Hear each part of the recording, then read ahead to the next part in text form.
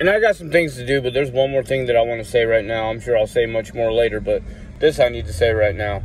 The culture, the rap culture, the hip-hop culture, the whole street culture, and everything that's connected to it. Look, the mentality has become real ugly, and I truly believe, and I've been saying it since the riots and all that, and George Floyd, that they're pumping money into this culture in order to corrupt it and have people thinking that they're rising up. And you can clearly see lots of people are rising up.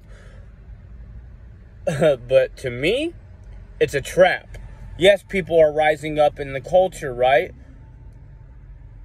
But it's only creating division.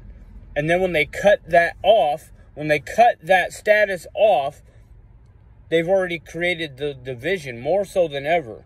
I mean, there was division before, but not like now.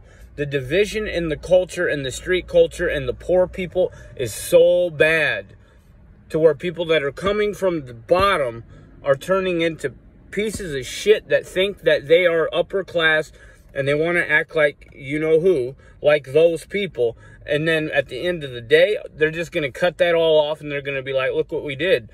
It's all up here. What they did to everybody, what they're doing to the culture, the youth, and everything, it's fucking destroyed. It's destroyed. There's no loyalty. There's none of that. And all they have to do is cut the fucking money supply after they're done destroying it. But you dumb motherfuckers don't see that. You're so dumb. You're dumb.